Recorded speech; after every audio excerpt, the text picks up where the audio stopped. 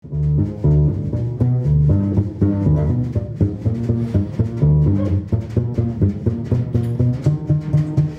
conventional to give an introduction at a moment like this, and there are, of course, two things that make doing that difficult, if not pointless, one of which is everybody already knows the speaker, and the other is his family is here, which means, of course, that introductions must be handled with particular care. I've been trying to talk about Snowden and the future at this law school this fall, and I was hampered by two things. I hadn't read the documents, and I wasn't a cryptographic expert. So both of those problems have been solved because I'm not going to be doing the talking this evening. Bruce Schneier is, I think, it is fair to say, the world's most important cryptographer and public intellectual, most wonderful cryptographers being more introverted and less linguistically capable in high rhetorical form. So that's why he doesn't need any introduction. But I should say, as another alumnus of the Hunter College Elementary School system, that Bruce is a graduate of the Hunter High School in New York and of the University of Rochester and of American University, and holds honorary doctorates arising from having done good work for the human race, which most people here know all about. Applied cryptography is still a really good place to begin if you want to understand why you can trust the math.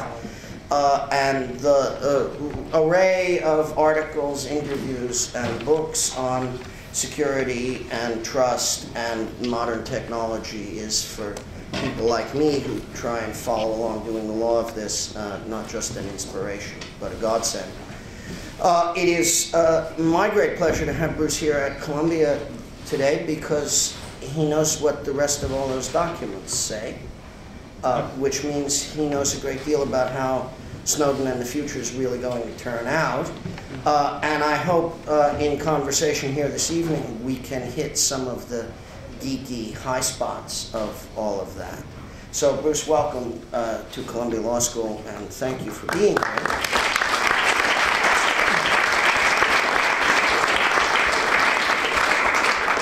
Maybe a really good place to begin would be to say whatever you can say about how you came to be involved with Glenn Greenwald and the project of publication of Mr. Snowden's disclosures. And the one sentence answer is, I was asked. So Greenwald had in his possession all of these documents. They are very technical, they're very jargon-filled, and he needed an expert in the material to help understand them. And my name came up again and again until he called me. And stuff happens, and I go down to Rio, and it's a kind of a surreal experience to be handed, you know, reams of top secret classified material and say, hey, read this and tell me what you think. But that's what I did, and we worked on several stories. The one story we published before Greenwald severed his relationship with The Guardian was about Tor, right? The anonymity service, it's a good story. I mean, it talks about how it is secure, how the NSA does go after Tor users, you know, what mechanisms they're using, and then the greater story of how they are attacking users on the internet, both getting data, breaking anonymity, breaking into computers. And the story published in early October. I think it was like 2 weeks later that Greenwald broke with The Guardian, and presumably when the new venture gets started up, I will be, you know, back doing stories. And there is a lot more to tell. I mean, until then, you're in the very capable hands of Bart Gellman and Ashkan Soltani, who are writing for the Washington Post and doing a great job.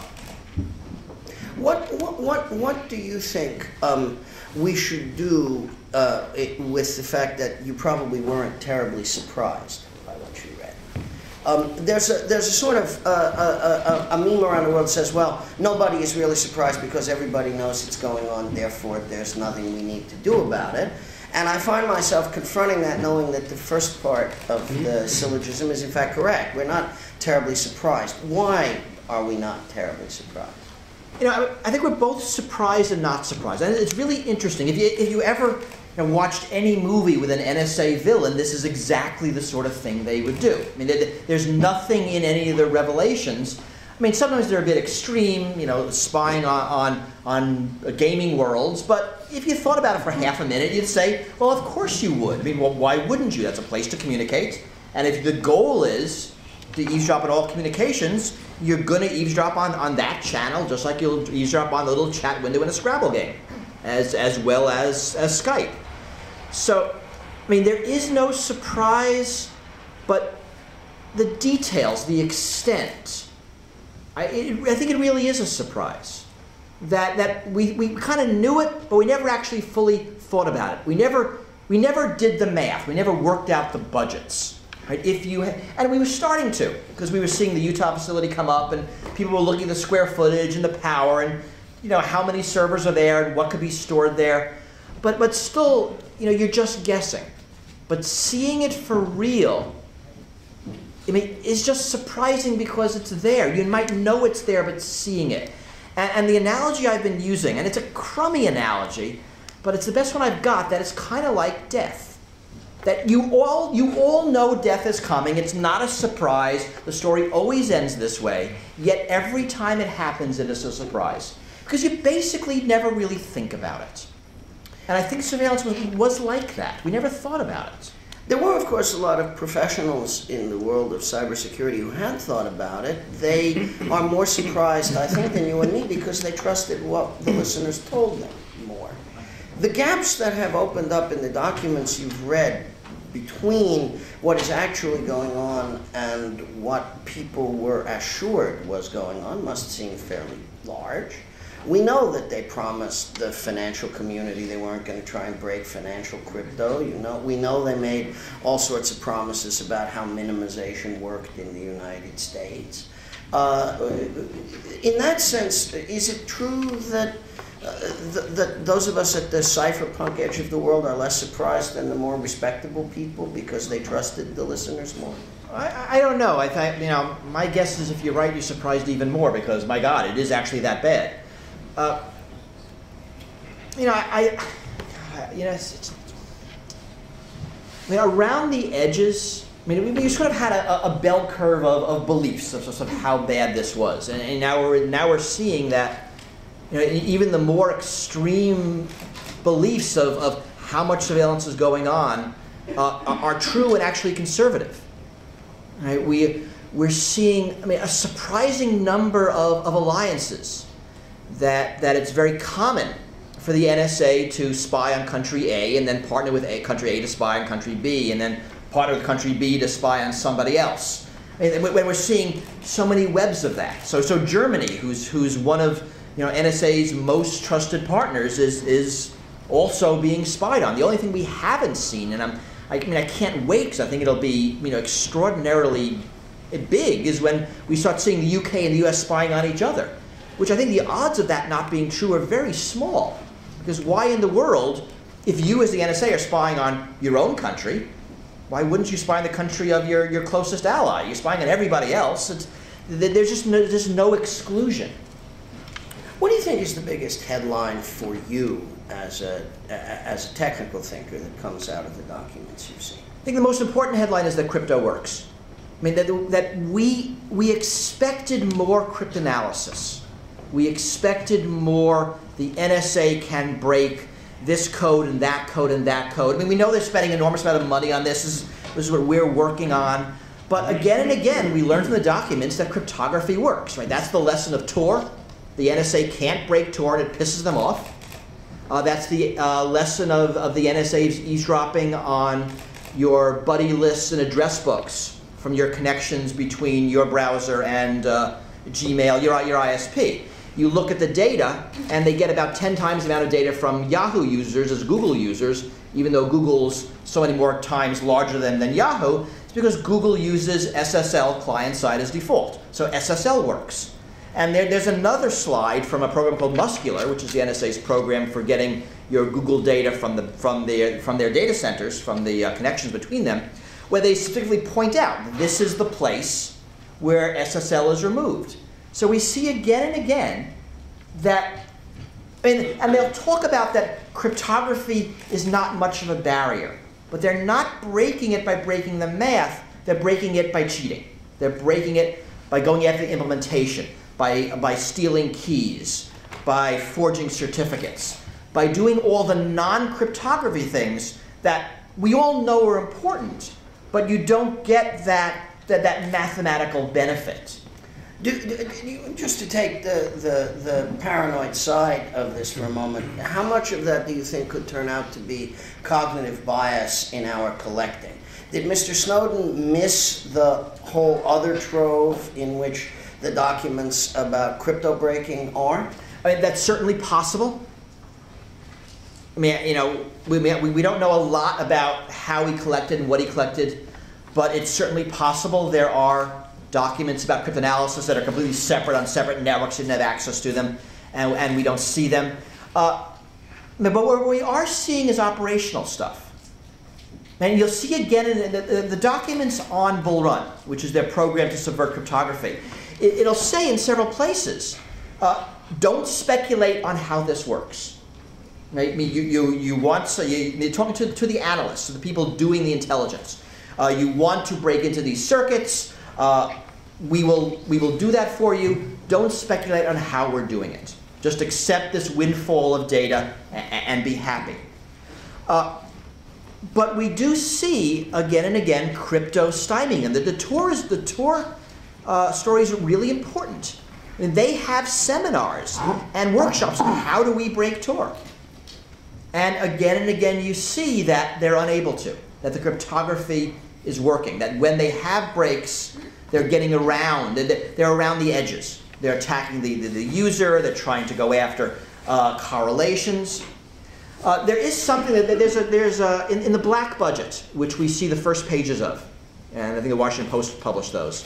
There's a narrative by Clapper, James Clapper, talking about what the NSA is doing. And there is one sentence he talks about cryptography. I'm going to read the sentence because I think it's interesting. The wording is interesting. He says, "We are investing in groundbreaking cryptanalytic capabilities to defeat adversarial cryptography and exploit internet traffic." Okay, so that sentence doesn't sound like we got a bunch of smart people in a room and we're hoping they're going to get lucky. Right? That sounds like we've got a piece of math, but we need a bunch of engineering to make it work. Right? We need the really big computer. We need the huge database. We need something that requires just time and budget and not new math. So there's speculation that there is at least one piece of cryptography that they have that we don't, which seems perfectly reasonable. Right? They tend to hire the top 10% of mathematicians every year. They go into the agency. They never come out. They get everything we do. We get nothing they do. I mean, right, there is going to be this differential in knowledge, which will expand over the years. You know, and before this, we all would say, you know, we think they're 10 years ahead of the state of the art. You know, and we pull that number, you know, out of the air. So there are speculations of what the NSA has. And these are just speculation. We know nothing. And I'll give the three. The first is something in elliptic curves. Elliptic curves is a very complex area of mathematics that is being used for public key cryptography. And it is perfectly reasonable to believe that the NSA has some ability to either break elliptic curves to a greater extent we can, or break certain classes of curves that we will not be able to recognize. We know the agency has tried to affect curve selection, which implies that there are some classes of curves they have an advantage over. I mean, we don't know. The other reasonable assumption is general factoring. And if you look at the academic world, factoring gets better slowly every year. A factor of 2 here, a factor of 10 there, a factor of 100 on a really good year. I mean, every year it progresses. If you assume the NSA is 10 years ahead of the state of the art, you can do some math and you could assume that they are at some higher point than we are. Right? And that'd be the sort of thing that would make sense from Clapper's quote. The third speculation is the RC4 algorithm, which is a symmetric cipher that has been tottering on the edge of we can break it in academia for quite a while. Invented by Ron Rivest, who is actually the master of the too good to be true cipher. Right? You can't imagine it being secure, yet you can't break it. And maybe it's holding up, but maybe they have something. Those are my guesses, but there is going to be at least one piece of math. It will be extraordinarily hidden. I mean, just like the names of the companies who are cooperating in Bull Run. I mean, this stuff is ECI, extremely compartmented information. It's pretty much never written down. Now, sometimes you get lucky. And Snowden, because of his position, did get lucky. I remember in some of the early weeks of this, it was some congressman who said, it was a quote like, Snowden couldn't have this data. You have to be on a list to get this data. And he wasn't on the list. I'm listening to this person thinking, no, you don't understand. Here's the man who typed the list into the computer. Don't you understand what root access means? No, you don't. Right? Who has the most access to the secrets in a company? It's the janitorial staff, right? Because they get access to everything. Right? The plumbers, the people who are doing the infrastructure have enormous access, and that seems to be what happened. So let's talk a little bit about the efforts against math. Standards corruption, for example. We have clearly one documented case of NSA taking over a standards-making process and choosing, in the end, for NIST, a random number generator, which was not a random number generator exactly. How far should we think that process of not necessarily attacking the basic mathematics, but attacking how that math is applied in the standards process to produce weaknesses, how far should we take that to have extended? I mean, that's certainly worrying. It's something we're looking at over and over again. The standard in question is a random number generator standard, and actually, if you are going to put a backdoor in a system, hacking the random number generator is a perfect place to do it. Right? You can do it imperceptibly. It doesn't affect the output at all. It's a really good place to put a secret backdoor. And this is a case where, and again, we knew, right? It's what was it, 06 or 07. I'm writing an essay saying, don't trust this random number generator because there could conceivably be a backdoor, and here's how you would put it in. So again, right, no surprise, big surprise. It's one of 4 random number generators in the standard. The other 3 we think are good. But this entered the standard, and then it was started being requested by governments, by U.S. government contracts. And it ended up as the default random number generator in some libraries, and no one's really sure how. So, I mean, this is an example of how a hack standard can sort of infiltrate slowly the systems we're using. So now we're starting to look at everything else. And NIST, who's the government entity doing these standards, who pretty much has been trusted, is coming under a lot of scrutiny, and they, I think, rightfully are very angry at the NSA for ruining their credibility. I think a lot of the standards are still good. The AES, I think, is still strong. We have a new hash function standard that I'm happy with. And these were just semi-public processes. Right? These were not NSA-produced algorithms that became standards. These were open calls, and we in the community would look at them. And there was like rough consensus in the end, and the NIST picked one. It's possible that they're hacked. I think it's really unlikely. I would more look at implementations. I mean, we know that cell phone encryption, and this is not just the NSA. Here you have an international cell phone standard, and you've got 36 countries want to eavesdrop. So altogether, there's pressure not to have real security in your cell networks. So these are more overt. We know about them. I worry more about the private standards than the public standards.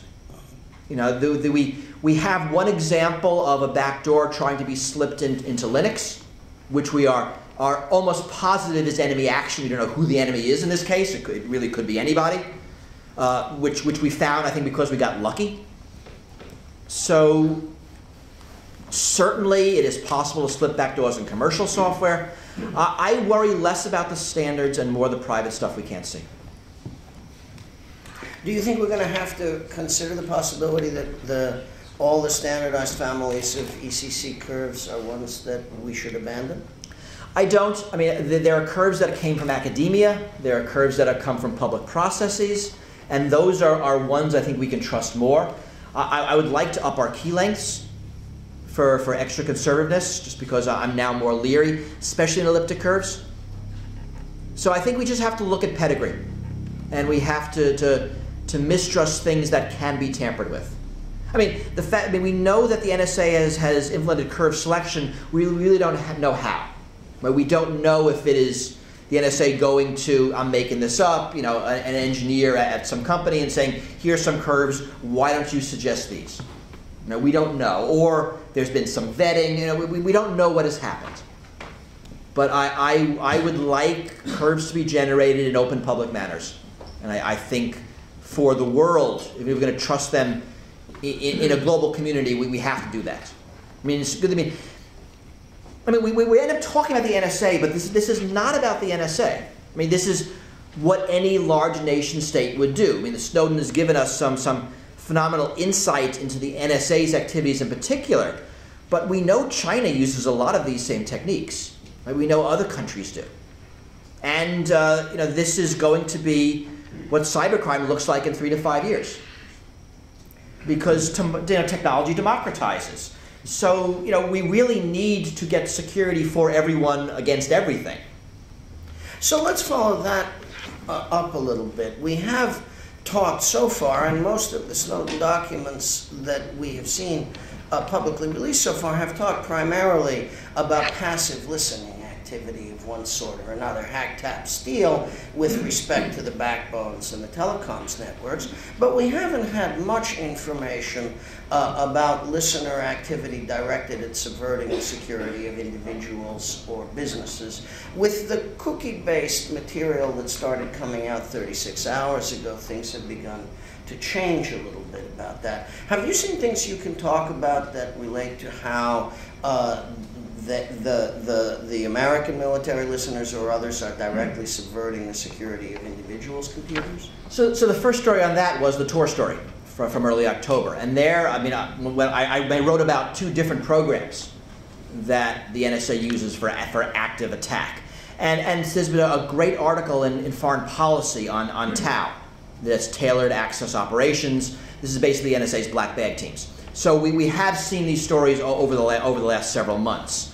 So the 2 things I wrote about in early October were quantum. And quantum this is an add-on to their eavesdropping platforms. So NSA has large eavesdropping platforms on internet trucks. And these have names like tumult and turbulence and turmoil. And I'm not quite sure how those 3 relate to each other. They all begin with TU, so they seem to be a family. I think one is a superset of another. Turmoil seems to be the latest generation. And turmoil is the device that gets the fire hose and then quickly decides what needs further analysis. Right? Because the fire hose is coming at you, you need to make very quick decisions about what to eavesdrop on. So sitting on turmoil is something called quantum. And what quantum does is it gives the NSA the ability to inject into the stream, right, to add bytes. And this is what the NSA uses for things like packet injection. Right, packet injection just injects packets into your data stream. Again, nothing new. This is how the Great Firewall of China works. This is a hacker tool. But if you're sitting on the backbone, if you're on the AT&T backbone, you can do some phenomenally interesting things with this. Now, you can do DNS hacking. This is actually what China does for censorship. You can do frame injection, where you redirect users surreptitiously to other servers, and I'll get back to that later. We knew from the Tor story that there's something called quantum cookie. That we didn't really know how it worked until we just got the cookie story from a few days ago. But the slide said force users to divulge their cookies. Right, so this is a way that the NSA would and so think about this in terms of a Tor user. This is a user that's being anonymous. That's anonymous on the network because of Tor. If you could force that user to divulge his cookies, well, if you've got a database of whose cookies belong to who, that de-anonymizes. Right? So now we're seeing how these things link together. And then there are other quantum programs. Nicholas Weaver, who's at UC Berkeley, knows nothing about the documents, but has written some great essays on how this works, because this is how, of course, it would work. Now that you know about it, you start thinking about what you would do with this. So we do know quite a lot about quantum, and I think that's important. We also know about a program called FoxAcid. And by the way, the NSA has the coolest code names in the world, right? If you're at lunch, you want to sit at the FoxAcid table. That'd be neat. Worst code name, egotistical giraffe. You never want to sit with them ever. So FoxAcid is the NSA's multifaceted hacking tool. Right? If you sort of think about their problem, if you think about what they need to do, they need to turn basically people off the street into cyber warriors. And the way they do that is not going to be through years of training. That's expensive. It's going to be through tools and procedure manuals, right? and sort of automated, semi-automated ways to make hacking work. And FoxAcid is, if you know hacking tools, you know Metasploit. FoxAcid is a Metasploit with a budget, basically, right? So this is the server that when you visit it, and you can be forced to visit it in many ways. One of them is through a quantum, we think it's called a quantum tip, quantum insert. I mean, there are some code names we actually don't understand. The phrase they use is tipped into FoxAcid. So you're visiting, I'm making this up, Google, and the NSA sees you visit Google, and they do a frame injection, and then some invisible packets go to the FoxAcid server, which recognizes who you are through whatever systems they have, and they've got them. Then the server says, okay, it's this person, and they're going to know, is this person a high value versus low value? Is this person a sophisticated user versus a naive user? And based on all of these criteria, FoxAcid will decide what exploit to serve. And I forget the code name of the basic exploit. It's a cool code name too. Damn it. And then if that works, so that's called a shot. If that works, then there's a series of other exploits that are run to figure out, okay, I now have owned this computer. Who is it? Where is it? What network is it on? What's it connected to? What's on it? And then we know there's a lot of specialized attack tools. There was a document that the French press published. And I don't know if they meant to, but on the bottom of this document was this glossary of code names and attack codes. And there was a special attack code for figuring out where the geographic location is. A special attack code for jumping air gaps. That was interesting. There's a special attack code for doing various things you might want to do. So we have quite a bit. We've seen nothing so far from U.S. Cyber Command. And we don't know, it's not public yet, if the story's not yet out, or if just the U.S. Cyber Command documents were separate enough that they're not in the trove. So everything we're seeing is NSA and GCHQ, and that's the British counterpart. We're not seeing U.S. Cyber Command, which presumably does a lot more offensive operations. That's kind of their job. But the NSA does quite a lot too. Right? We know that Tau will go in and steal keys. But if there's a circuit they want to eavesdrop on and they can't break it, they'll go in and steal the key. Let's just hang out a moment in this question of injection attacks from the backbone. So that tip that put somebody's browsing activity into a platform where they could try various exploits and see what was going on, that depended upon an injection, a frame injection in the example you gave, which a browser could be smart enough to turn down altogether. If that browser were running NoScript, what would happen? It depends. NoScript is a really good way to deal with some of these, but in our normal browsing, there's often quite a lot of redirects that don't all involve scripts. Mm-hmm. It's not clear to me whether scripts are required for this attack. I think there are going to be some attacks where they're not. And you read the NSA documentation, they actually talk a lot about what they call PSPs, personal security products. And these just piss them off ginormously.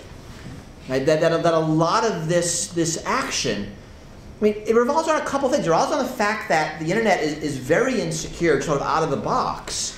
And there is this sort of background radiation of script kiddies attacking things all the time. Right? So when you are attacked, it's the 30th time this millisecond, so what? And that will give an agency like the NSA or somebody else an enormous amount of cover. Because attacks happen so often. There's certainly a lot of things we can do to make this much harder. Encrypting the backbone would do an enormous amount of good. Right? I mean, you can't do frame injection in an SSL connection because you can't see the frames. I mean, you can do a DNS redirect or other things you can do, but there are things you can't do. Using the privacy tools we have, I think, give us an enormous benefit. I mean, the fact that Tor works, I mean, that might be the biggest surprise we've seen so far. Right? That Tor does work. It's annoying to use, but it does work. I mean, that shows that a bunch of us can decide that we're going to build a privacy tool that will defeat major governments. That's kind of awesome. Kind of too awesome to be true. Everything I've read tells me the NSA cannot break Tor. I believe the NSA cannot break Tor. When all the dust settles, how much are they not going to have been able to break? You think Tor's going to be the exception, or are we going to be sitting there saying the new PG is also safe? I think most of the public domain privacy tools are going to be safe. Yes, I think GPG is going to be safe. I think that OTR is going to be safe. I think that Tails is going to be safe. I mean, I do think that these systems, because they were not, the NSA has a big lever when a tool is written closed source by a for-profit corporation. Right? That there are levers they have that they don't have in an open source, international, altruistic community. And these are generally written by crypto paranoids. They're pretty well designed. And we make mistakes, but we find them and we correct them, and we're getting good at that. I think if the NSA is going after these tools, they're going after implementations. Right? Everyone got their Microsoft update patches 2 days ago. You installed them. Did that put a backdoor in your system? You have no idea. Right? I mean, we hope not, we think not, but we actually don't know. Right? That's going to be a much more fruitful avenue of attack. And yes, you can actually break all of those tools that way. Auto update is great, but auto update requires trust. So, but I think the math and the protocols are fundamentally secure. So, though I will admit that I say this as a free software advocate, I think what you just said is without freedom zero, there's no freedom. If you can't read it, you can't trust it.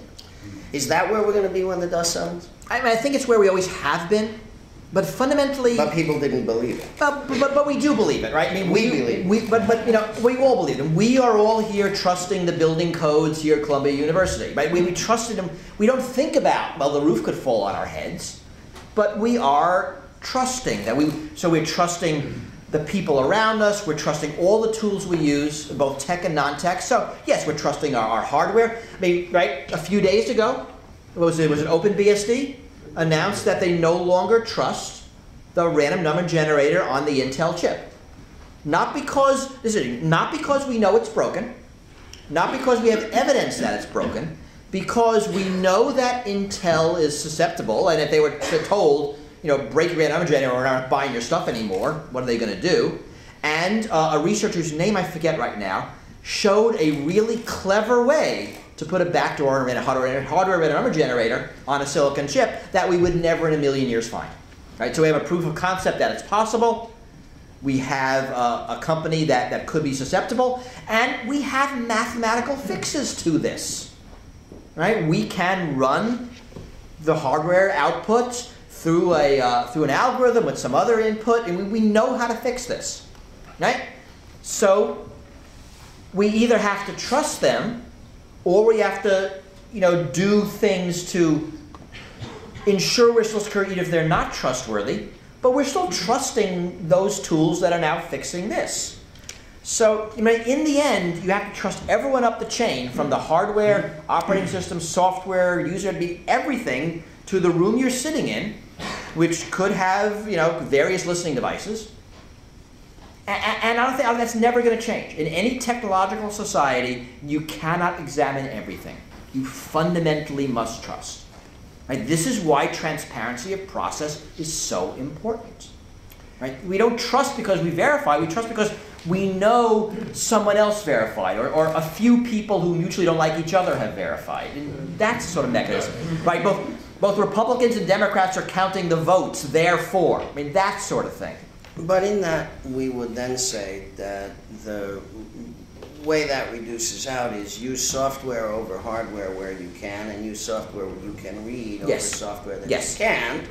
And so we are pushing ourselves towards openness, or freedom, depending upon which word we happen to prefer using. And we're basically saying hardware's definition in the 21st century is hardware is what the NSA is inside. Unless we have open source hardware, which we hear talk about. Well, and at that point, we're going to have to go very far towards the chips themselves. That's right. Right? So we're not talking about designs and layouts that are free to copy, modify, and reuse. We're talking about we have to go from the masks up, otherwise we wouldn't trust it. Right, and then the goal here is to reduce your trust footprint. Right? If I have to trust 30 companies, if I can trust 5, that's better. Right?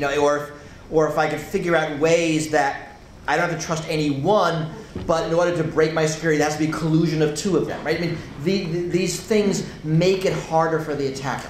Okay, good. So I've got an apartment full of gear, like many of the people in this room, and there's a lot of boxes in there. I think what I have learned from the documents I have seen so far, and what I think they tell me about the context of the listeners I've always known, maybe you agree with me about this, is if I'm going to start distrusting some box in my apartment, I should start with my router. I would. I believe, and this story hasn't really been told. I think it will. I'm not sure where the details are. That the routers, the network devices, are a much more fruitful avenue of attack than the computers. And I think we're just starting to see that. There have been a couple of stories in the past couple of weeks about malware attacks against routers. The criminals starting to notice this. But routers never get patched, basically. Right? They're running a 4-year-old version of Linux. They got a bunch of binary blobs around them for various device drivers, and they never, ever get patched. Right? Even if the patch was issued, you would have no idea how to install it. The margins are very slim. The industry isn't really set up for security updates. They're always building the next thing. So at the very small level, I think we are not even ignoring the NSA, that the next wave of cybercrime is going to come after these routers. We saw an attack against point-of-sale systems recently. There was a botnet that took over a gazillion routers in Brazil recently. So I think this is a very much a danger for all of us. For the NSA, I think they've had better luck with the router companies. And I think this is very generational. Right? You sort of think about the history of the NSA and surveillance and cooperating with US companies. Telcos have been cooperating with the NSA since the NSA came into existence.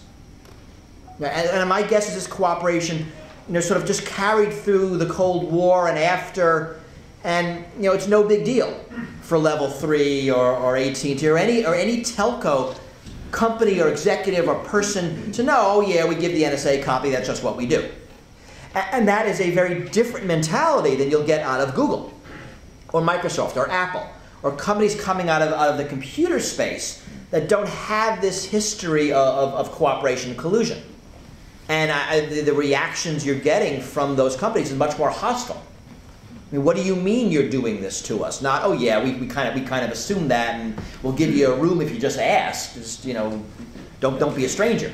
But isn't part of the outrage of Google and Facebook the result of the fact that they thought they had made deals as a result of which they weren't going to be troubled more? They really just feel that the guys who they bought didn't stay bought, right? You know, I'm not sure it's deals.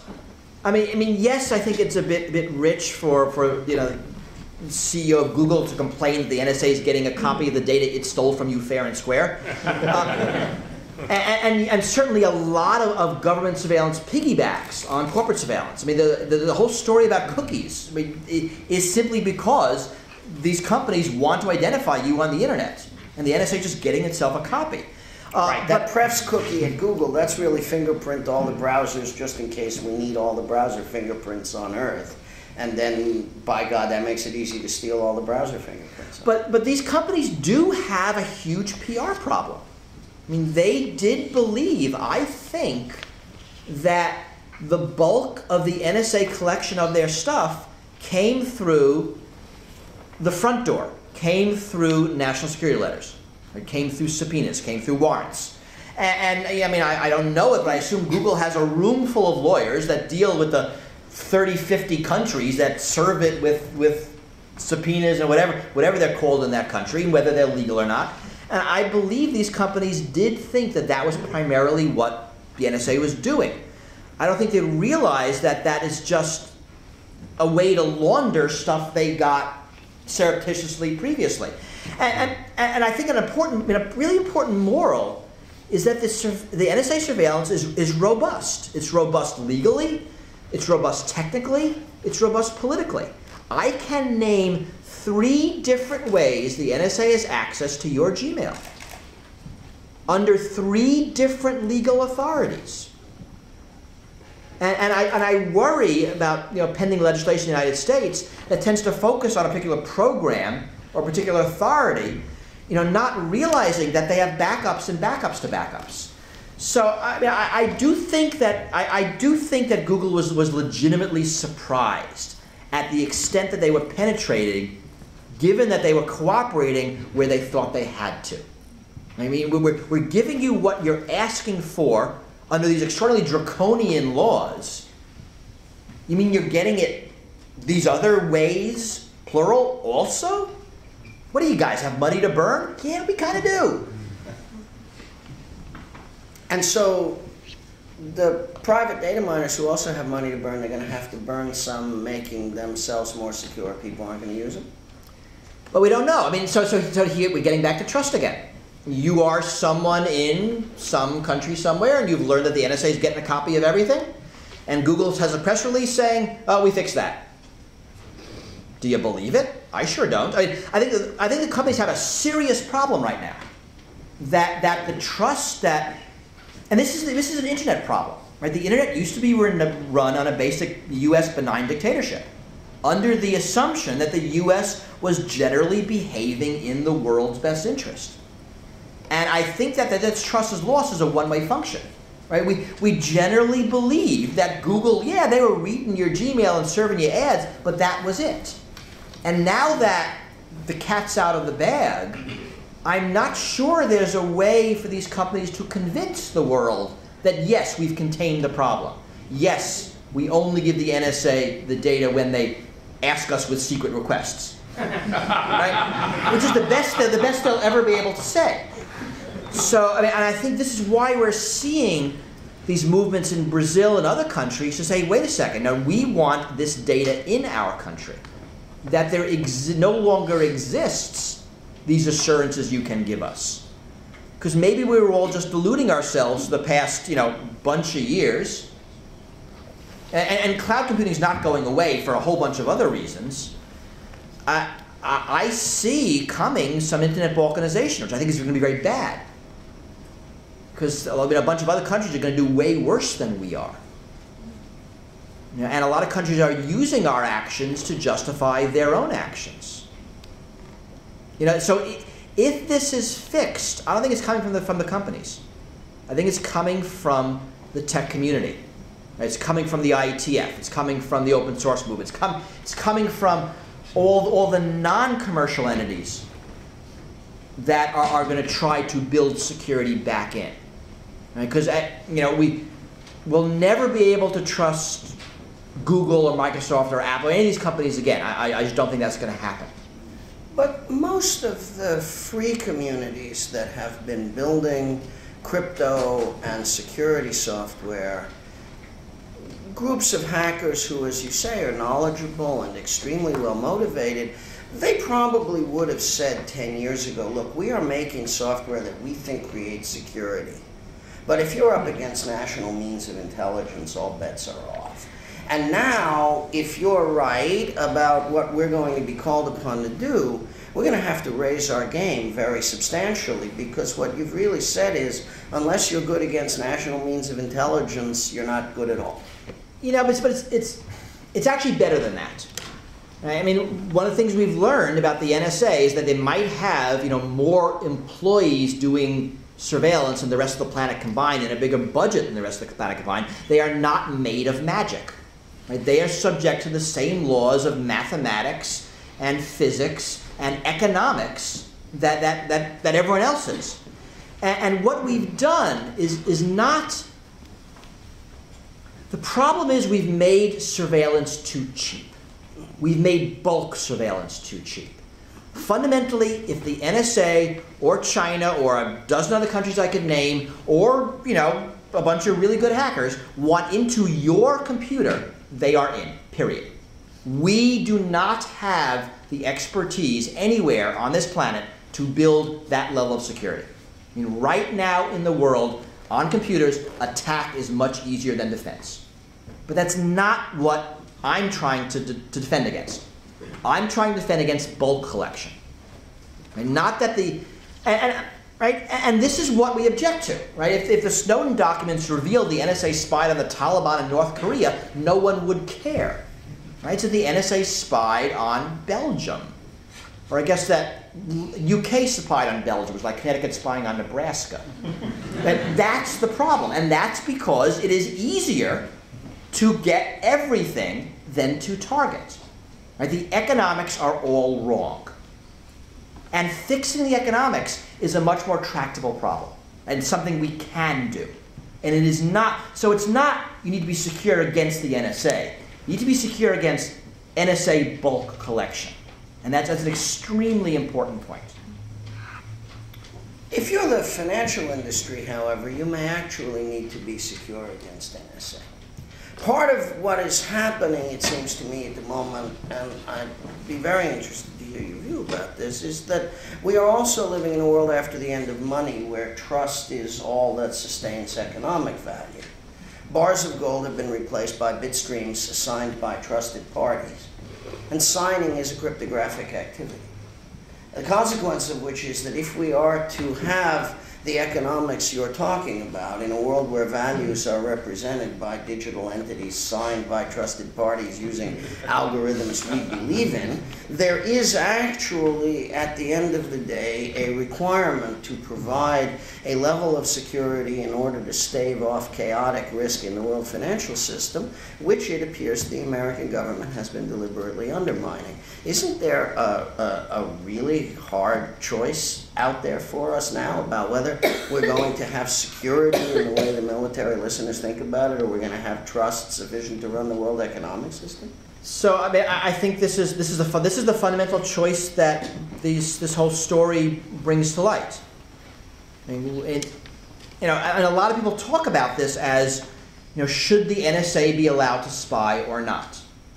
And that's actually the wrong way to think about it. The way to think about it is, should we build an internet, an electronic infrastructure, information age, where everybody is allowed to spy, or where nobody is? Right? I mean, do we choose surveillance or security? Where security is defined as not that the NSA is listening, that nobody is listening, because the NSA doesn't get the only ear. And so it's the global financial industry, but it's everything else as well. And this is in the NSA's mission. But the NSA's always had a dual mission, right? Throughout the Cold War, is protect U.S. communications and eavesdrop on Warsaw Pact communications. And that dual mission made a lot of sense during the Cold War, right? You eavesdrop on the Soviet stuff and you protect the American stuff. That fails when everyone starts using the same stuff. Right? When the entire world uses TCP/IP and Cisco routers and Microsoft Windows, suddenly, Not the entire world. well, you know, but enough of the world, to a first approximation, you now have a very real choice, right? You learn of a vulnerability against, I'm making this up, a Cisco router. You can use that vulnerability to eavesdrop on the people you don't like, knowing full well that other people might discover that vulnerability, eavesdrop on you. Or you can close the vulnerability, reduce your ability to eavesdrop, and eliminate everyone else's ability to eavesdrop as well. And I mean, and maybe the financial industry is the tipping point for this, but I think we need to collectively recognize that it is in our collective long-term interest to have actual security and not eavesdropping. Does actual security imply anonymity? Yes. And the extinction of anonymity has been pretty much their goal all the way along, right? I mean, attribution is what they look for. Make it possible for us to attach an identity to every action. And this is the metadata debate. I mean, right, when the first stories about Verizon and cell phone eavesdropping, one of the defenses was the president said this was basically, don't worry, it's all metadata, right? No one's listening to your conversations. I think this is an extremely I don't know what word I want to use. Disingenuous. Yes, disingenuous. And it is, right? Because metadata equals surveillance. And this is easy for you to, it's easy to understand this. So you imagine you hired a private detective to eavesdrop on somebody. And that detective would put a bug in their home, in their car, in their office, right? And you would get a report of their conversations, right? That's what the data is. If you ask that same detective to surveil somebody, you get a different report. Where he went, who he spoke to, what he purchased, what he read. That's all metadata. Right? So when the president says, don't worry, it's just metadata, I hear, don't worry, you're all just under surveillance 24/7. Right? So, and breaking anonymity is part of that. Because it's one thing to know that this anonymous blob did these things. It's very different to attach a name to it, or if you can't do that, continuity with other anonymous blobs, right? You attach a persistent pseudonym. And that's not just the goal of the NSA, right? That's the goal of Google. That's the goal of Facebook. Right? When Google Plus came up with a real names policy, basically it was, look, we need to market to you better. Right? We don't want anonymity on our system. Right? When they're trying to tie your cell phone usage to your internet usage, to your real world usage, that's all about breaking anonymity. So it's for profit and for government. This is what's happening. So what is the sum of the economic thinking that lies behind the idea that we change the economics? It is obviously expensive to follow people. You got to have a guy out there tailing people, and she's got to know how to not get seen. But getting 5 billion cell phone location records a day, that's much simpler. So isn't it a permanent economic fact of the way we live in the digital universe? Following individual people is expensive, following everybody is much cheaper? Only if following everybody is cheap. Right? I mean, that's true because we have designed the cell phone system such that this location data is transmitted in the clear and easy to eavesdrop on. I mean, we could design a cell phone system that doesn't have that property. I mean, we've designed an internet economic architecture, right, where surveillance is the fundamental business model. We could decide not to design it that way. Yes, but if you and I and everybody in this room who totally believes this goes and says we need to design an internet with anonymity built in from the beginning, it will be a complete political non-starter. Because every policeman, every taxman, every other form of legitimate government agency on earth has now decided that they can do a much better job governing us without anonymity, and they're never going back. Isn't that right? So I am I tend to be long-term optimistic. I mean, I think that we as a species tend to solve these problems. It might take us a generation or two. We might have some pretty horrible world wars while we're doing it. But, you know, the quote that actually lets me sleep at night is Martin Luther King Jr., who says, "The arc of history is long, but it bends towards justice." Right? We do manage to have more freedom and more liberty and more rights century by century, not year by year. So I do think that long term, wherever that is, we will have licked this. Okay, but Martin Luther King can say that because his view of justice isn't path-dependent. His view of justice is that it's absolute and it's always there. Technology, on the other hand, is path-dependent. So when our friend Dan Geer at In-Q-Tel says in that talk on trade-offs in cybersecurity that you and I both so admire, this is the last generation in which the human race gets a choice, he's basically speaking to what you've just said. You've said if we have long enough, we'll get this fixed. And he said technology is path-dependent, and once this is fastened on the human race, it may not be unfastenable again. And we evolve forward from where we are in a dependent path. So one of those lets me sleep and the other one keeps me awake. And between those two, what you and I have to confront is our friends out in the world who say it's hopeless, there's nothing we can do, and I'm not doing anything wrong, so why should I care? And those are the two arguments that we need to address. And so in the couple of minutes left to us before we open it up to all these people, what do you say to the people who say, it's hopeless, there's nothing we can do? So I think there's a lot we can do. I mean, that's, I think, one of the most important morals from the Snowden documents, is that the NSA isn't made of magic, that they're not breaking cryptography to anywhere near the extent that we kind of thought they were, that there are things we can do to make ourselves much more secure. I mean, if you are the one person they want, but they're going to get in, but again, that leverages the economics. That we're getting into tailing everybody individually. Right? You've only got so many agents, you only tail so many people. If you eliminate the bulk or make the bulk harder or make us more able to hide in the noise, we are doing ourselves an enormous favor. And if we give the tools to the dissidents around the world who are hiding from much worse regimes than we have to do this, we are doing an enormous amount of good for the world. That there are things we can do. It is nowhere near hopeless. And I think we learn this again and again and again. And the other half is you know, what do I have anything to hide? I mean, the people who are speaking best to this are the psychologists, who look at what it is like to live under constant gaze, or under the threat of constant. That if you believe that you could be watched at any moment, what does that do to you as a person? And what we learn is that it makes you different. It makes you more conformist. It makes you less willing to think new thoughts, try new ideas. It stagnates society. It makes us all worse. Right? Society improves because people dare to think the unthinkable, and then after 20, 30 years, everyone says, well, you know, that was kind of a good idea. Right? It takes a while, but it has to start with doing something that you don't want anyone else to know.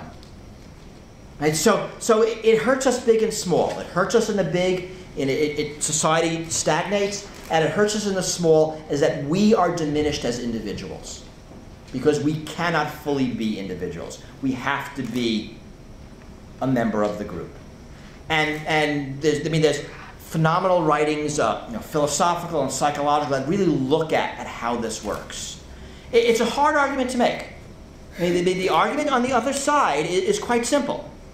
Terrorists will kill your children. That's it. Right? And that argument pushes like 4 very core buttons that will make you scared. Right? And so if I can spend an hour saying, well, this doesn't protect you from terrorism. That argument is happening at a higher intellectual level than your fear. I mean, I'm going to lose that argument. So the forces of surveillance are strong. This is an extremely difficult fight, and I'm always amazed at the resilience of our species to overcome intractable problems, to overcome futility. It amazes me again and again, and I'm not willing to count us out. I mean, it is possible we have reached some theoretical limit here. You know, and I can actually draw out that argument. That's, you know, some Darwinian level limit in our species, or that technology just makes bad things happen, and we have no choice here. My guess is not, but it's going to require a lot of changing, right? I mean, the war has to end. And that was a phrase you used when we were talking earlier. I mean, if General Alexander could get in front of Congress and say, if I had these powers, I could have stopped 9/11. And no one looks at him and says, you didn't stop Boston. And that was with one guy on the terrorist watch list, the other guy with a sloppy Facebook trail. What are you talking about? Right? I mean, we need that level of response. But I'm still bullish on us. So, if I don't ask you, somebody else is going to ask you, and I might as well save the time. What are you using these days? So, I mean, I actually wrote an essay about that in The Guardian. And what do I trust? I trust OTR. I trust Tails. I trust GPG. I trust for file encrypt, for TrueCrypt, which I consider the best of 3 bad alternatives. I do a few other things. There's a file erasure program that I think they're all pretty good. I mean, but basically, I have an air-gapped computer I use for things that are on the internet. And again, I mean, all of these things we can pick apart, but I'm just trying to make it harder. I mean, we don't have to pick you apart because other people are doing it. Right. If the NSA wanted me, I think they're in. If the FBI, I mean, could the FBI get a warrant against my computer? Probably. Right? They haven't broken down my door yet. That you know of. That I know of, right? You know, but you know, I mean, right? But what am I going to do? I mean, I am not a nation state. I cannot protect my computer. I mean, my house is not Tempest shielded, and it will never be Tempest shielded. Right? I will never have my computers in a secret level Mosler safe. I will never have guards. You know, no one's home right now. They're not home in a couple of hours. Right? I mean, so it is quite easy to grab an image of my hard drive.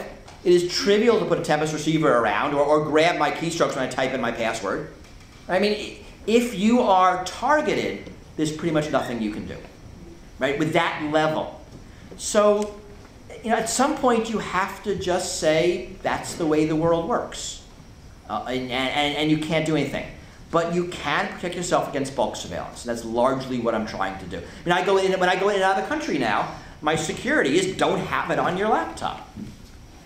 Right? So when my laptop, and it's interesting, I spend a lot of time now when I'm flying into the US erasing all my, my free space and deleting data and encrypting archives, doing all sorts of things, and you spend a few hours doing it, then you go through the US border and nothing happens, you are pissed off. I went through all this trouble and you can't seize my laptop, what the hell are you guys doing?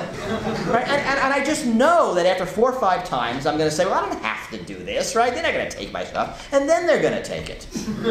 And security is a lot like that. And when you, I mean, it's an essay I should write on how hard it is to get OPSEC right. And there's a nice story of the, well, there's a couple of stories. There's a story of General Petraeus and how his secret conversations were eavesdropped on, and also the guy who was running Silk Road.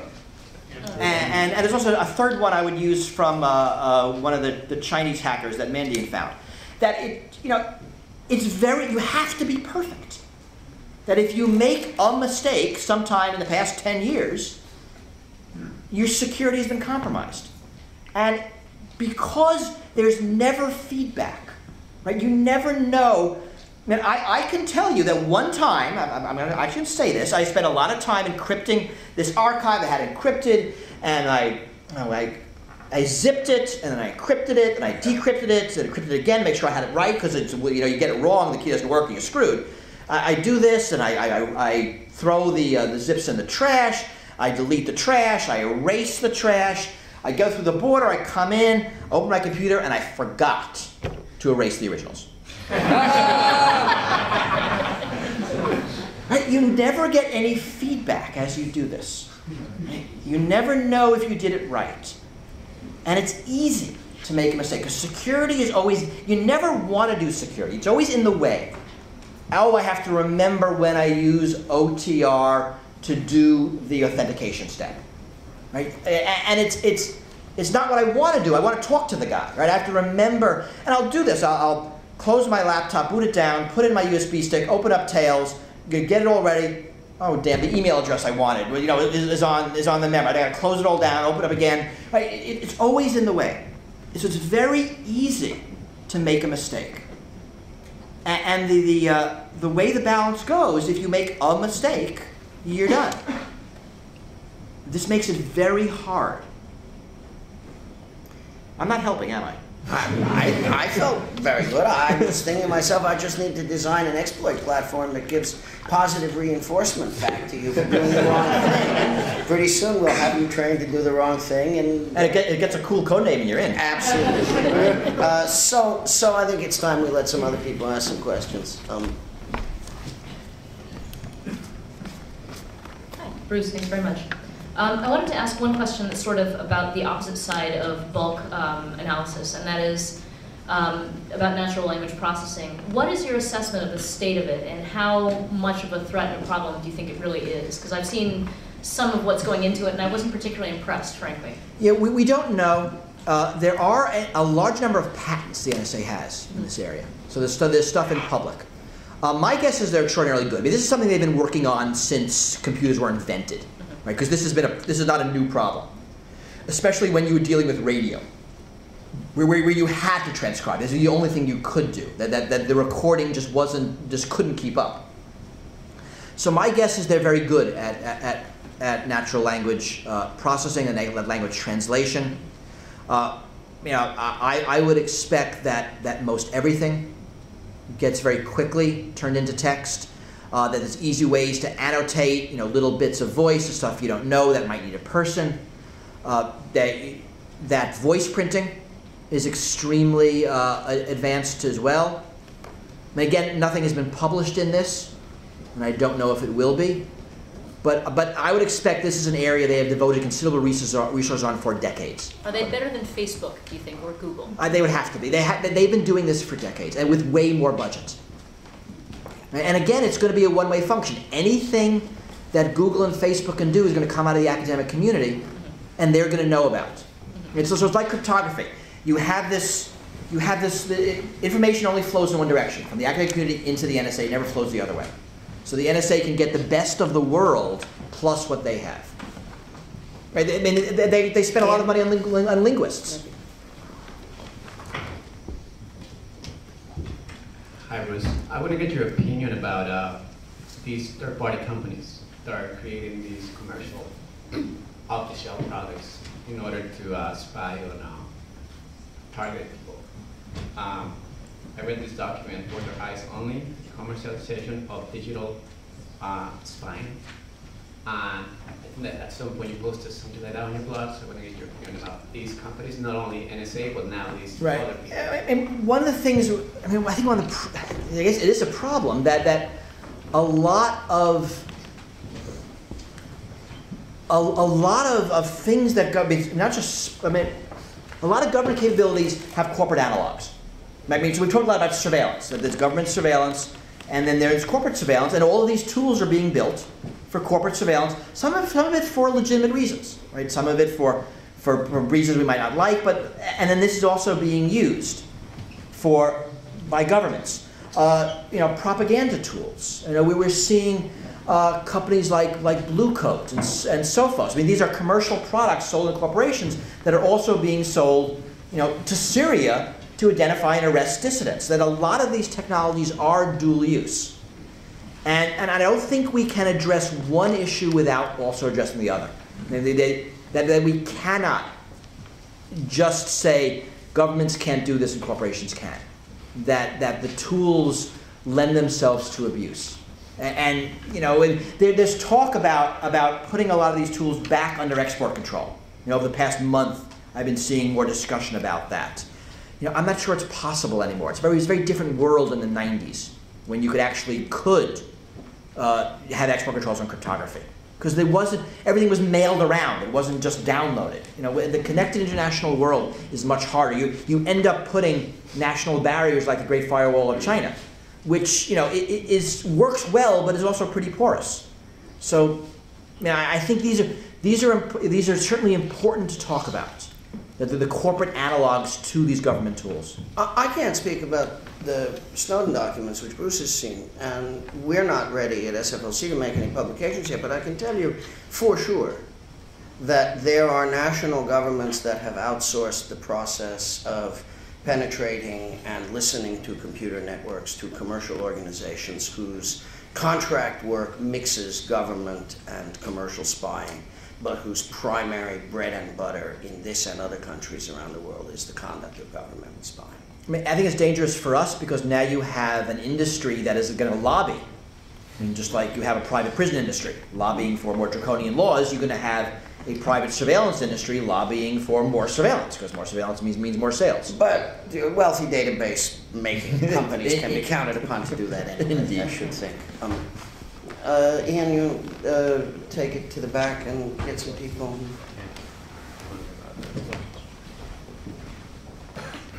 Here's a real paradigm question for you.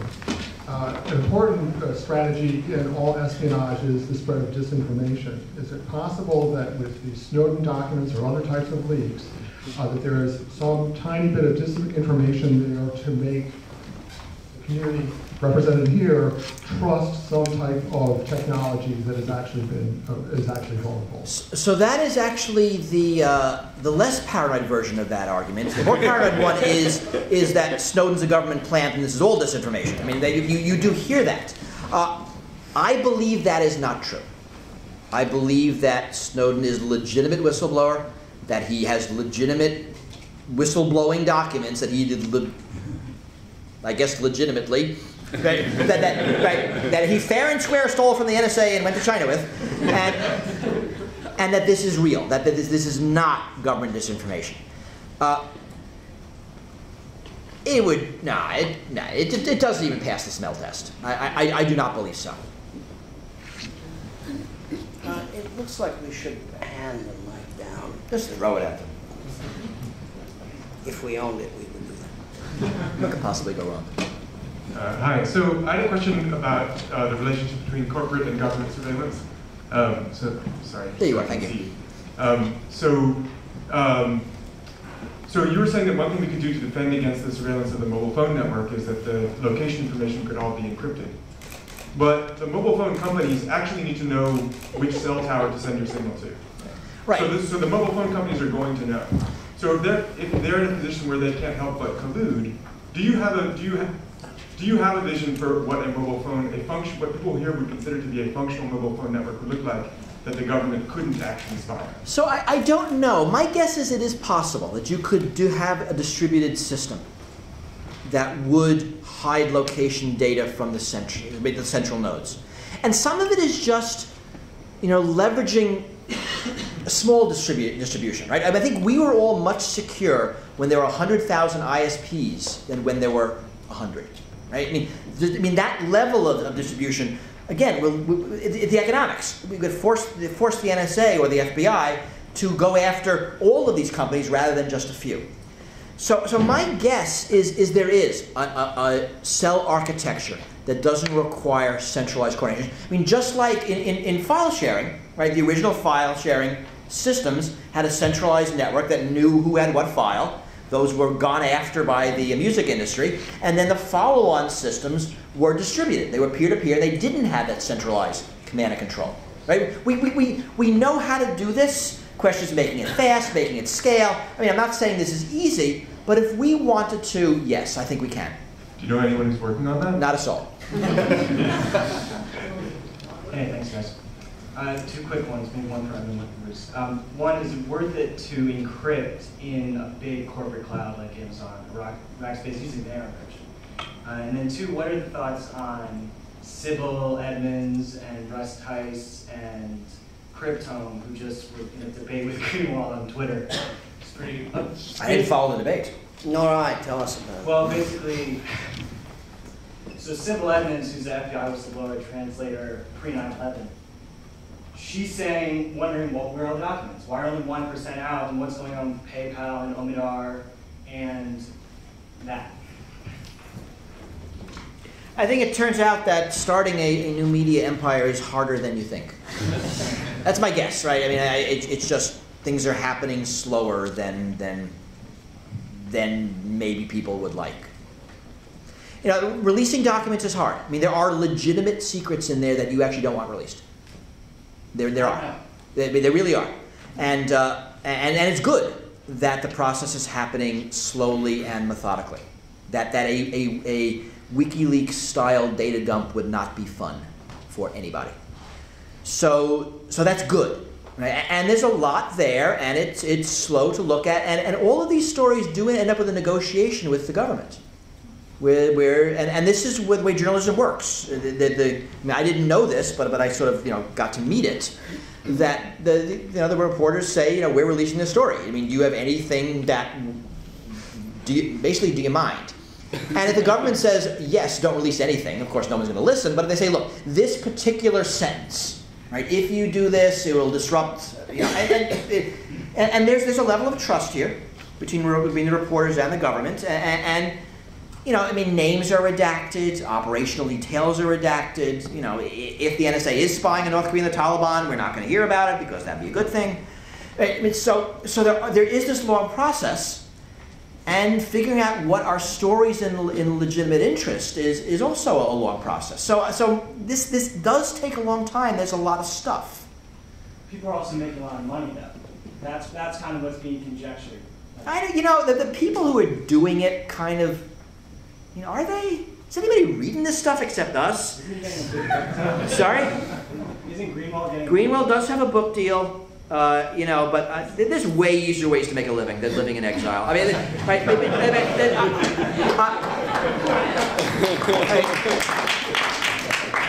I mean, Laura. I mean, none of these people are making lots of money. Laura Poitras. You think of Barton Gellman for the Washington Post and Ashkan Soltani, who's working with him. This is not a huge profit center. You would do way, way better calling up the Russian embassy and saying, how much would you give me for the lot?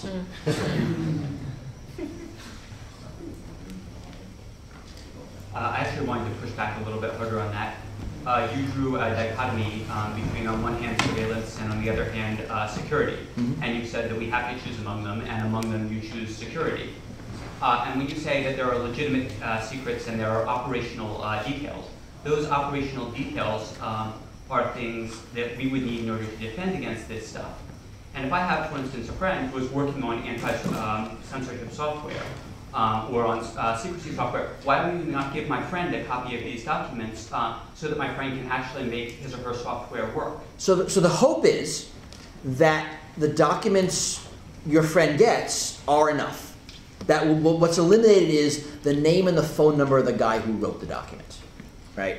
Or what's eliminated, and you'll see this in some of the documents, it'll give a list of places we're eavesdropping on, and the IP addresses will be blacked out, right? So I mean, my hope is, when I wrote the Tor story, I wanted to give enough detail so the people who design Tor, so the people who are working on internet backbone security had enough to figure out what the NSA is doing and then to defend themselves. Right? I didn't need to tell them, and again I'm making this up, that that Fox acid was implemented successfully against these guys in Yemen, because that is not useful to the fixers. I try very hard. And I think the Washington Post as well. I mean, I really am very happy with their level of detail. That it is enough for us to know what the vulnerabilities are, what the capabilities are, how they're being used, the extent they're being used, and to give us the information we need that if we chose to fix them. So, I mean, yes, I think this is, I think in some ways it would be neat to sort of say here it all is. It's not going to happen. It just isn't. If it does, it will be a mistake. I mean, like the WikiLeaks. I mean, it would be some confluence of bad things that shouldn't have happened. It's a little like ordinary vulnerability disclosure, isn't it, Dave? I mean, you might very well want to tell people how to fix the problem without explaining which bank is vulnerable, right? Well, so at a certain point, if the problems aren't getting fixed, and it seems like on a political level, the problems are not getting fixed, because this is the other piece of it, our ability to advocate for ourselves as citizens about what policies we do and do not want, right? If the vulnerability is not being fixed, then at a certain point, you do go public and say, this is the vulnerability. Well, I think Mr. Snowden has done that, and I think the likelihood that politics won't fix this is probably 1.0 no matter how many documents are disclosed. I don't think politics is going to do it all by itself no matter what happens, precisely because I don't think it's really going to turn out that the politics hinges on the technical details. It hinges, it seems to me, where Bruce says it hinges, on whether people are going to buy arguments that they should be afraid. And we don't know how mad democracy is about that yet. Thanks to Mr. Snowden, we're about to find out.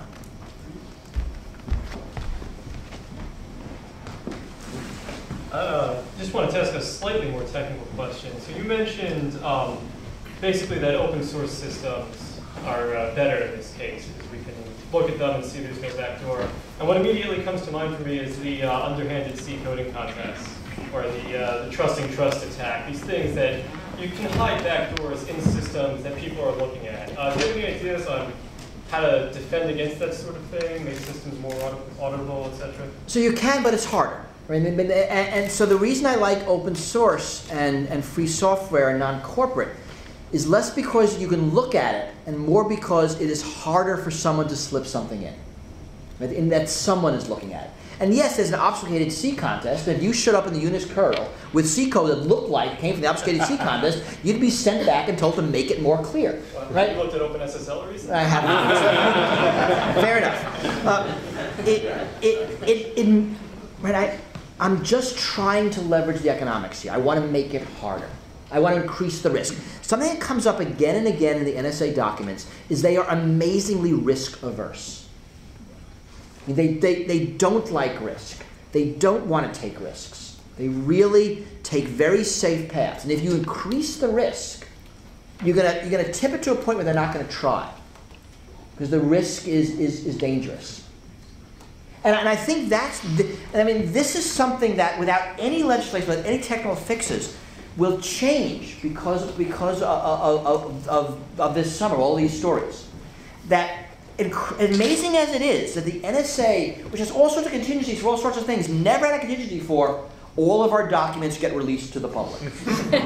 Right? It took them, 2-3 months to get a PR firm with a good enough clearance to talk to. Right? And now they have a blog and a Twitter feed and they respond quickly, but it took them a long time. So when they were making decisions like, should we eavesdrop on Belgium? Right? I mean, they had all of these benefits and costs and risks, but the world finding out, they never thought that was a possibility. Well, that is now over. That I think that basically every NSA operation from now on is going to be the big red letters underneath the, should we do it or not? This will become public in 3 to 5 years with high probability. Are we okay with doing it? Right? And then it's going to, and I think some things are just not going to happen because the blowback has been real. So you don't think like a trusting trust attack, a compiler? It could, but that's not an easy attack. And if it was discovered. And it was discovered, it's wow, right? So suddenly it's really bad. And this has rocked the agency. I mean, this is not something they thought of. But if I could just ask a technical question back, did I hear you say that it would be a really good idea if OpenSSL were rewritten to be clearer and more modular and easier for people? Absolutely. Yeah. If you could rewrite the whole thing in Python, that would be. I don't think we should necessarily expect it to get rewritten in Python. And I personally am not so sorry about that. Yeah. But I'll hold out for rewriting it all in Perl if that'll make it.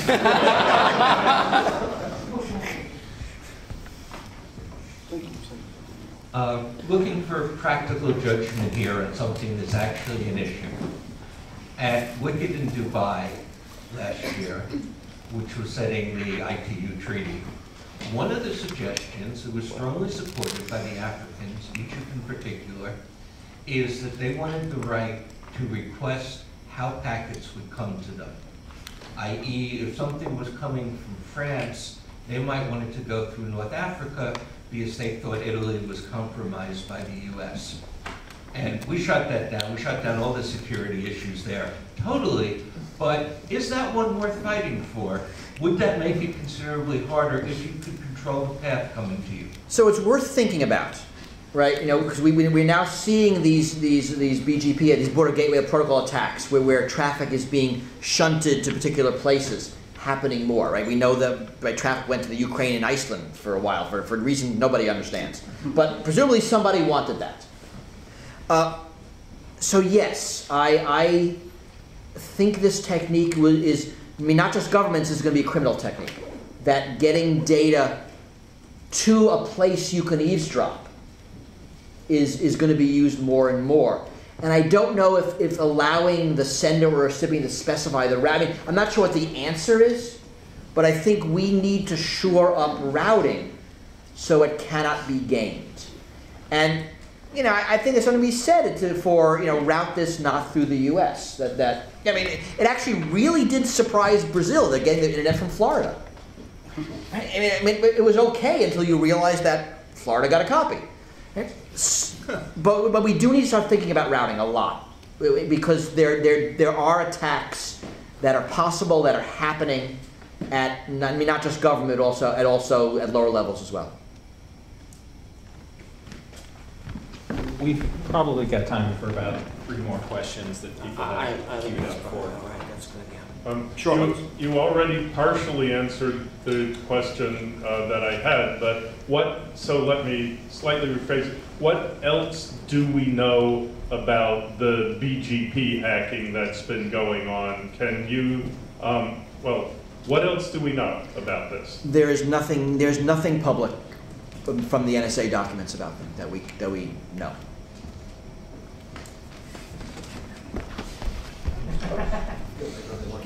Hola, Bruce. Enrique. So I have a question. There's something that you said that I think could be misunderstood or could be problematic. The issue against one that you have to do to defend yourself from a powerful adversary. And I work on human rights, so I think it's particularly dangerous for those that are all the time the target of attacks that are state-sponsored. So you said something that sounds like, you know, if you are, you know, if the NSA, the ABI, the Chinese, if SNS wants your data, you're kind of screwed, right? And I think that you may be right in a point, but I think this could be misunderstood as all efforts are futile. Yes. And so I would like to ask you for precision in that sense. My understanding is that in the context of this need for to take advantage of the economic issue, is that we need to do the best we can, not just because of ethical issues, because we deal with, you know, critical people in critical situations, and we have the responsibility to protect and do no harm, but also because we need to do the best of our abilities. So even if they're able to break PGP, for example, or say, we should still be using. I mean, and again, I agree, because again, this is the economics, right? I mean, if they can do something, maybe we can make it. They can do 2 instead of 5, or 2 instead of 1,000, or 10 instead of 10,000. That we can make it harder, we can make it more expensive, we can make it more risky. And yes, every time we do something to increase one of those dimensions, we are making ourselves safer. Right? The NSA does have a very privileged position on the internet because of who they are. Right? Many countries do not have their capabilities and cannot hack to that degree. So I mean, so there are tools we're deploying in countries all over the world that are keeping people alive. I mean, Tor is one of them. Right? I mean, Tor saves lives. And so yes, I mean, we do need to fight that. And I see futility a lot when I talk to people in human rights in different countries. And I think that's very important to fight. That not only should we do what we can, but it is worthwhile. That we do make ourselves safer. And every time you use Tor, one of you people who uses Tor provides cover for everyone else who needs Tor to stay alive. All right, so I agree that that's an add to precision, which is important at the top end of the curve. But we also have to be fairly precise at the bottom end of the curve. If we are letting people use Windows computers or iPhones, then we are guaranteeing them no security and no secrecy, and we have to be pretty clear about that too. If you are using Apple products, if you are using Microsoft software, then if they want you, they don't have to be the NSA to get you. They could be a 12-year-old in St. Petersburg or a Peruvian secret policeman, and they're in. So part of what we're going to have to tell people is, it isn't hopeless at all, but don't think that that means that you can be safe using the jewelry that everybody else around you carries. And that's going to be a harder lesson to get people to accept than that at the top end we may not be able to do everything, but we have to make it as hard as possible for them. So we have to nail both ends of those curves to the axes. It is true that at the hard end, what he wants to use and what I want to use and what you want to use is worth doing because we're making it harder for them, and there's human dignity in that. And because, as Bruce says, every time we do that, we give a little more cover to other people. But we're also going to have to be fairly uncompromising about telling people what they must not use and what they have to throw away. And that's a harder sell than the other part of the story. And it's getting worse, right? I mean, the new platforms have much more vendor control. I mean, I think the computer companies, the operating system companies have realized they gave away a huge amount of revenue by making an operating system, letting anybody put whatever they wanted on it. So we're seeing the iOS for the iPhones. Microsoft Windows 8 is sort of moving in that direction of a centrally controlled ecosystem, making it much harder to have any security that's not authorized by the company who's providing your device. I can't even write a file erasure program for the iPhone. I don't have access to the memory. I mean, it's something that basic you can't do. You have a device that you have no control of the security. It is what you get. Right? In a computer, you have more control, but that's disappearing. So, like it said on a shirt I saw somewhere, free software, free society. And actually, and this is the really harder part to tell people, but they got to know it, unfree software, unfree society. Thank you all very much.